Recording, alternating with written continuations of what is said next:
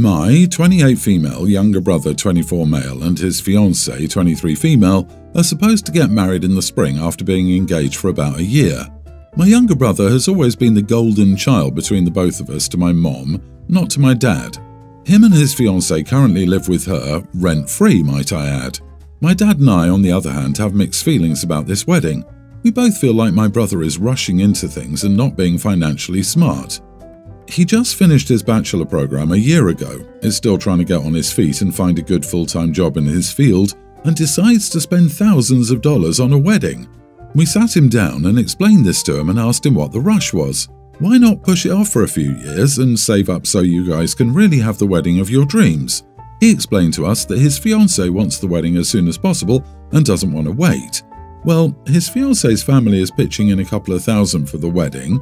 My dad reluctantly is pitching in a couple of thousand as well. All important later. Well, a few nights ago I'm eating dinner with my husband when I get a call from my future sister-in-law. Convo starts out normal. Hey, how are you? Lousy weather we're having, etc, etc. Until she tells me she has a serious question to ask me. She asks me if she can use my wedding dress that I wore to my wedding just over a year ago. She explains that she can't afford one herself, that she absolutely loves mine and that it would be her something borrowed. I immediately shut her down and said I'm sorry, but no, this is a thousands of dollars dress we're talking about and that she'd have to get altered to fit her by the way too, so no way. We're not even close at all and barely talk, so like, what the heck? She starts begging and even starts crying and going on about how she can't afford one. I told her I'm sorry, but no. She then starts going on about how I'm not even financially helping her and my brother pay for the wedding, so the least I can do is let her use my dress. I told her the honest truth, that I think they're rushing into having a wedding and not being financially smart. She said she didn't care, she has a timeline and wants to be married by 25. I basically said to her that she's made her bed, so now she has to lie in it and figure it out herself, and if she can't afford her wedding dress, then she shouldn't be having a wedding. Simple as that. She ran back to my mom and my brother to tell them what I said. They think I'm an idiot because I have the money to financially help my brother and his fiancée, but I'm being selfish and unsupportive. They also think it's just a dress, so what's the big deal? My dad is on my side and defending me and is now thinking of taking back his financial help due to the sheer audacity of my brother's fiancée asking me such a thing. Not the idiot, tell her to use a sack of flour as a dress if she wants to get married so badly. The entitlement. Jesus, who pays for their siblings' wedding? Come on now. If my brothers wanted to get married, I would tell them congrats and I'll see you on your big day. Like, who asks anyone to contribute to their party? Please don't give these people a dime. She has a terrible timeline planned, so now she gets to have a cheap wedding. Right, like what the heck? I'll get my brothers a really nice gift, but financially contributing to their wedding? LOL no. Also, sister-in-law could just buy a cheap dress. I don't know why so many people get engaged and then immediately jump to, the only worthwhile wedding dress for me must cost thousands of dollars. I don't judge anyone for having an expensive wedding dress. More power to you. But if you can't afford it, you can't afford it. And in that case, there are so many other options that will still look stunning. If you do lend it to her, you'll probably never see it again because she'll give the excuse that it doesn't even fit you right anymore. Do not let this woman anywhere near your dress. How much did she and your brother pitch in for your wedding a year ago? Huh? You owe them nothing. Not your fault she has champagne dreams and a canned tuna budget. Blows my mind how entitled some can be. I, 35 male, am a very cheerful person by nature.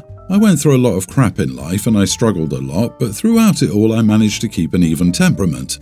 I'm an optimist by nature, and I always try to maintain a cheerful and bright outlook on life. My wife, 34 female, is the opposite. She tends to get angry easily and is more cynical and jaded than me. We get along well for the most part, but she tends to always predict the worst.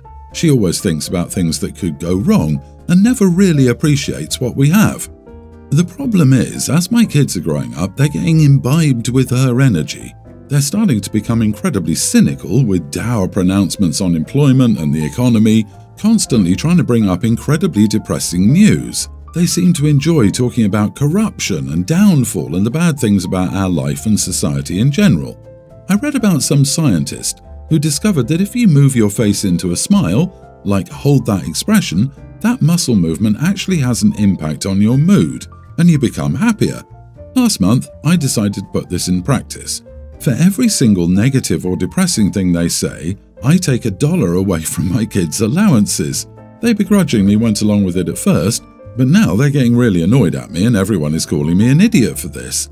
I don't understand what's so wrong about trying to keep my family from devolving into miserable people who see negativity and evil all around them, but my family says that I'm being controlling.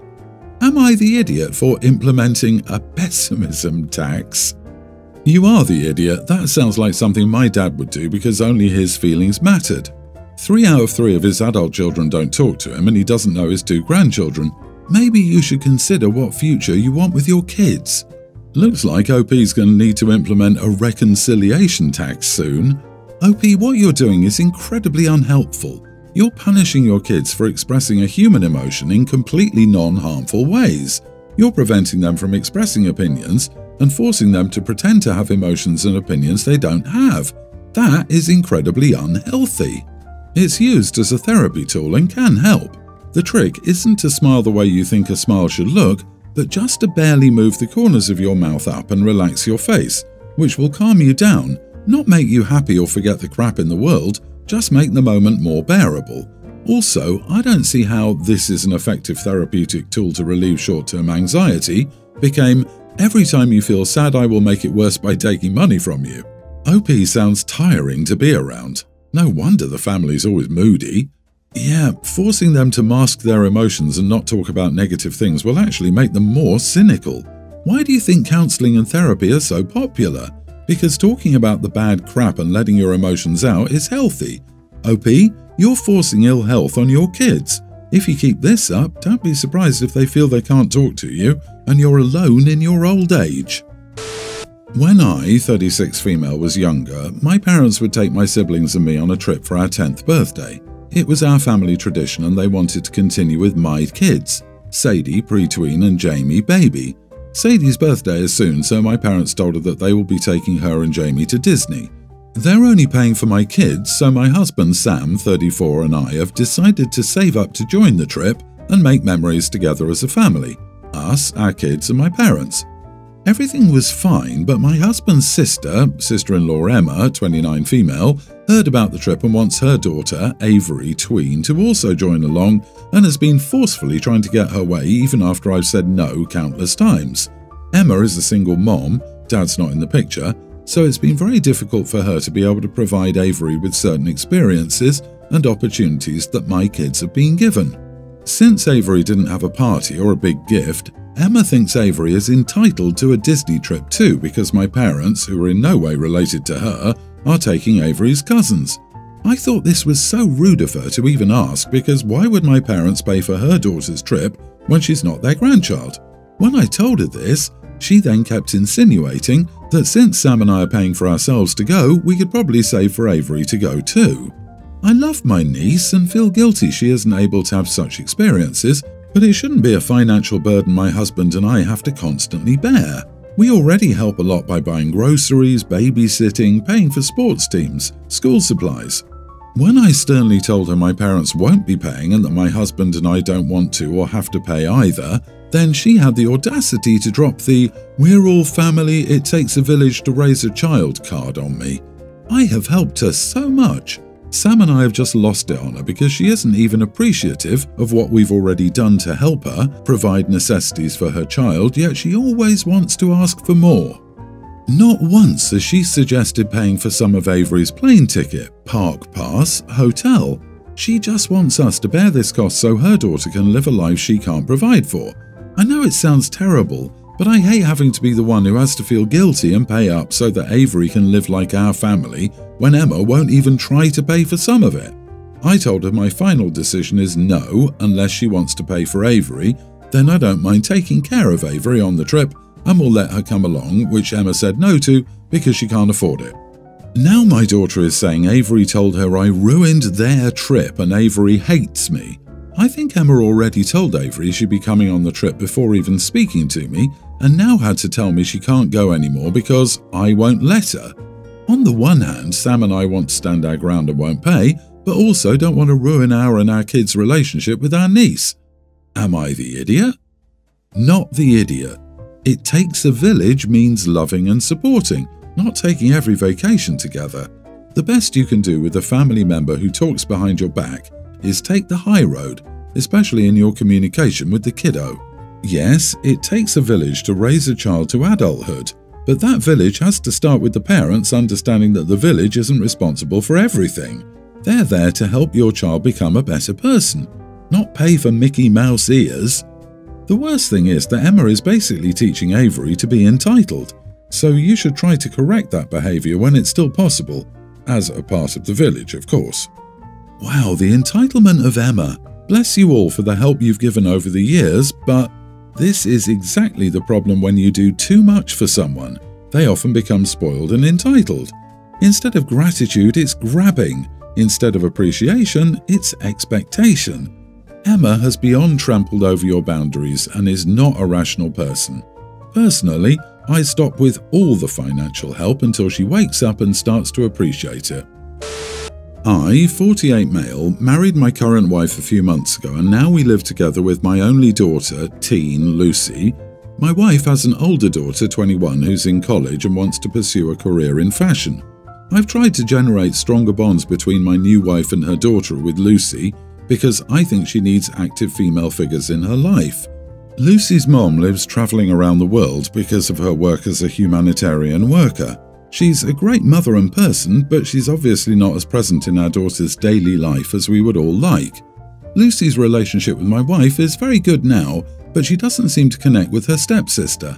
Last weekend, my daughter was sleeping at a friend's house and my stepdaughter was visiting us. At one point, she entered my daughter's room. I'm not sure why. She said she wanted to look at herself in Lucy's makeup mirror. She saw my daughter's cheerleader uniform that was folded over the chair and asked me if she could use it to take some pictures for Instagram. She's very active in social media for her fashion career, posting different outfits and looks. I said yes, without doubt. I assume teenage girls don't mind using each other's clothes and things like that socially, as it was her stepsister, not a stranger. She posted the pictures and very soon my daughter texted me very mad and said that I shouldn't have let her use it. I honestly don't think I did anything wrong. I think Lucy is trying to generate conflict because she doesn't like her stepsister. Am I the idiot? You are the idiot. 2 levels. Your stepdaughter should never have even been in the daughter's room without her permission.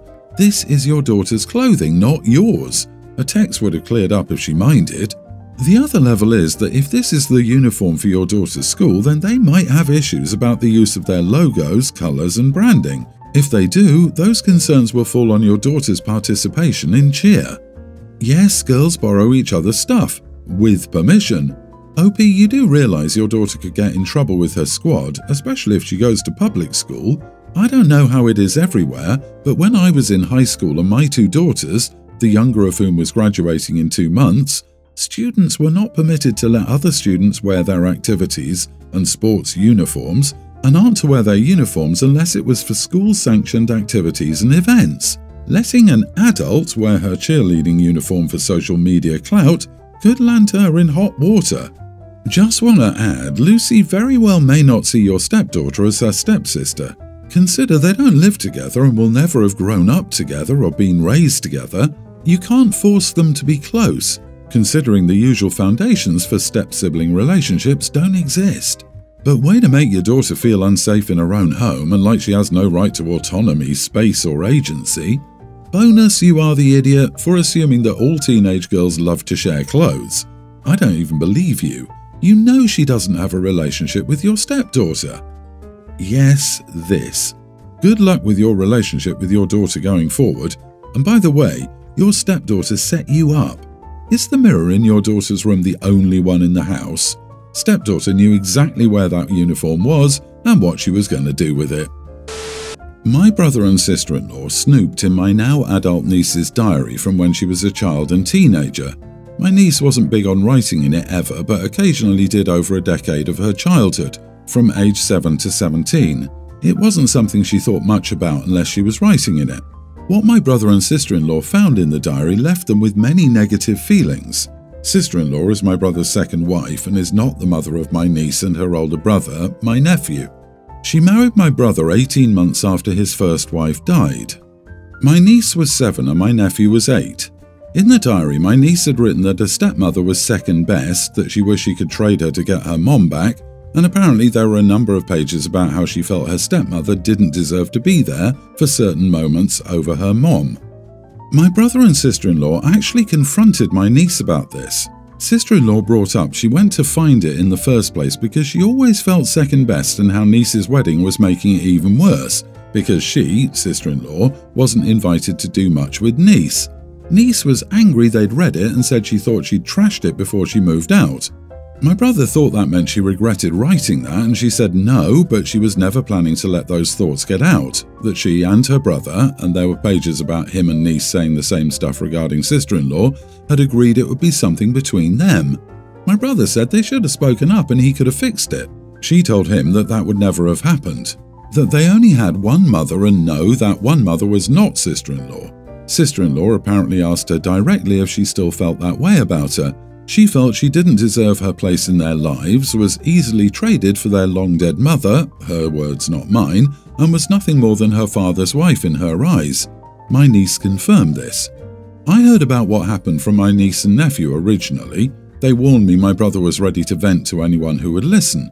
He and sister-in-law did try to use me to vent to, and I told them I didn't agree with their actions re-snooping and didn't want to hear from them on it. Then about a week ago they were telling our parents all about it and whining about what awful things my niece had written. I told them they shouldn't have snooped if they didn't want to learn hurtful things. My brother said I was being an unsympathetic witch. Maybe he's right. Am I the idiot? Not the idiot, you're right. And it's sad that they're holding the thoughts of a grieving child over her head. She has the right to still value her relationship with her birth mother. No one should be asking her to rank the parental figures in her life. That's why we should never ask questions we don't want to know the answer to. It's the stepmom and your brother's snooping that created the hurtful situation everyone is in now. I wasn't a grieving child, just a witchy preteen, and I remember writing in my diary that I hated my mom. Did I really? No, but it would have devastated my mom to read it. I also said I wanted to marry Justin M in my grade 5 class. A diary contains private thoughts at that time of someone's life. Private, not to be read by others and certainly not to be brought into public discussion. I think they knew the answers before looking. They just, for some reason, wanted confirmation. Maybe they hoped for a very tiny bit that the diary was going to say the opposite, but if that were the case, then they were just lying to themselves. She shouldn't have dug for answers she wasn't going to like. Play stupid games, win stupid prizes.